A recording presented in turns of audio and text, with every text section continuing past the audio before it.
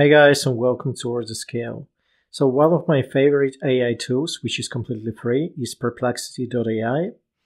And a while back, I recorded a video talking about ChatGPT and Perplexity and how together they make the best factual free copywriter, and I still stand by my words.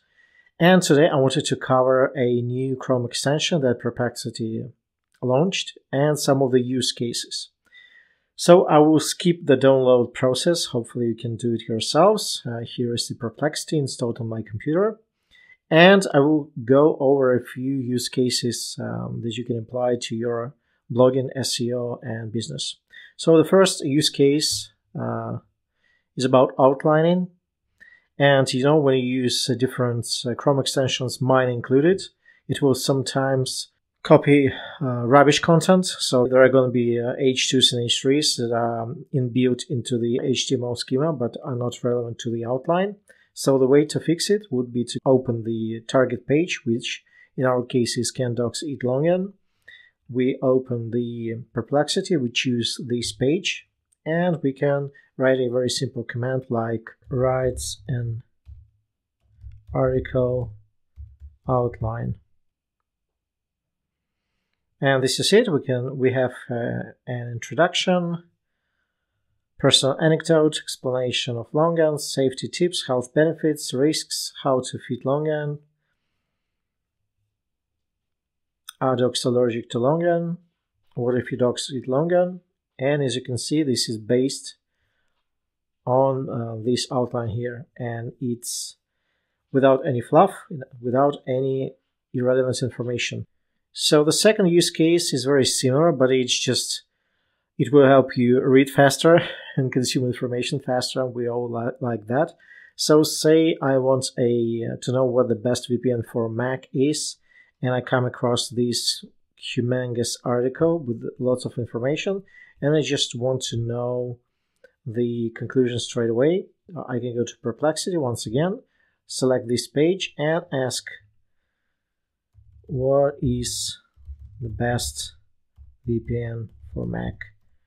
And you can spy your competition this way. ExpressVPN is the best VPN for Mac according to CNET's editors. It is among the fastest and most secure VPNs, although it is not the cheapest option. And you can choose the detailed view, and you'll get some additional content, but not by much. And you can see the target source is this page here. Another way is to go to sites like Reddit and Quora, and sometimes the inbuilt search does not return relevant results, and you don't want to go thread by thread, subreddit by subreddit. You just want to know information straight away. So I can go to Reddit. I will stick to this domain in this example because I don't want a concrete page. I want the whole lot. So I can go, what is the best way to fix a flat tire? And Perplexity returns 4 of the best subreddits on the topic. And as you can see, the best way to fix a flat tire is to take it to a repair shop and this and that, and we can go to detailed view and get some additional content in context. So this is very handy if you want to get your information fast in a summary format. Another way to use Perplexity is when you're researching something, like you're doing a meta-analysis, meaning that you analyze the results of different research papers. And Google Scholar is one of the best free resources. So I want to learn about GPT-3, and I come across this research paper here, which again is quite long. And I just want to know in a nutshell, what is GPT-3?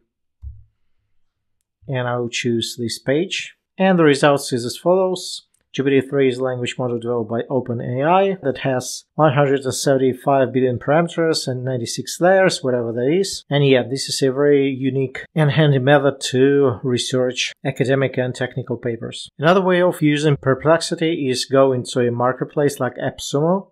Again, I found, and this was my experience, that the search of AppSumo does not always return the most relevant results. What if I wanted to ask about the highest rated AI copywriting tools. Some of the highest rated AI copywriting tools include Katep, AutoWrite Pro Writer, and let's just see.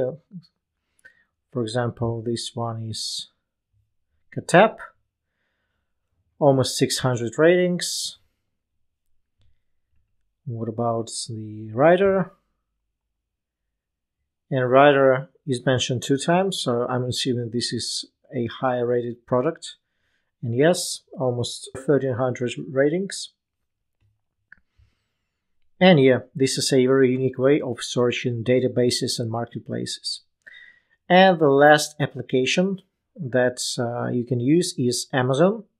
So obviously you can go for product reviews, but I wanted to show you something different. So lately I've been trying to get rid of some of my bad habits. And although I don't smoke, I'll use this as an example. So we'll choose this domain.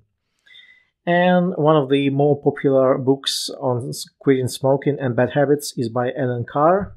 Hope I don't butcher the author's name. So I don't remember the exact name, but it had to do with smoking. Yeah, and I misspelled the surname, but okay.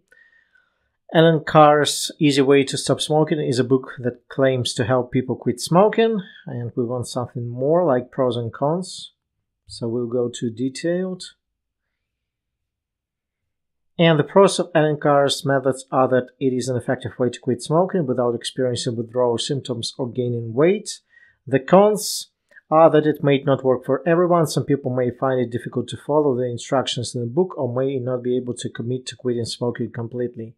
Additionally, some people may find the cost of purchasing the book prohibitively expensive. So there you have it.